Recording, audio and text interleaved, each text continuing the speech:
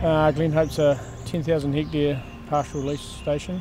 It's got a lot of forest on it, a lot of manuka, carnuka, matagari, a lot of scrub on it, very rugged terrain, roughly 600 head of cattle, 200 velveting stags, bees in the summer, we're up to about 1,000 hives, probably about 100 sheep just for weed maintenance, and a tourism business.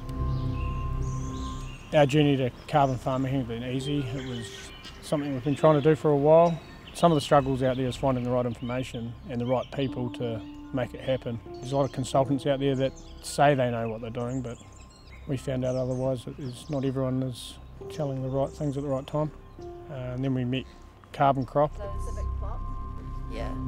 CarbonCrop is a company which specialises in mapping native forests or forests around New Zealand for carbon credits. They got straight into it.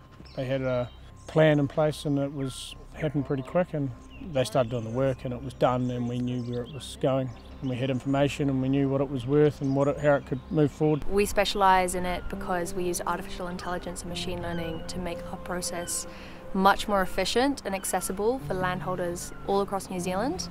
So we don't have to get too involved in it. CarbonCrop take a lot of the work out of it for us. We've just got to approve things and monitor, make sure it's been done the way we want it done, and yeah, it's just an easy process. Once they apply for a land assessment, we will then go about mapping their farm for eligibility. We will send them an assessment to say this is how many hectares of forest could be eligible and what that might mean for you in the future as well.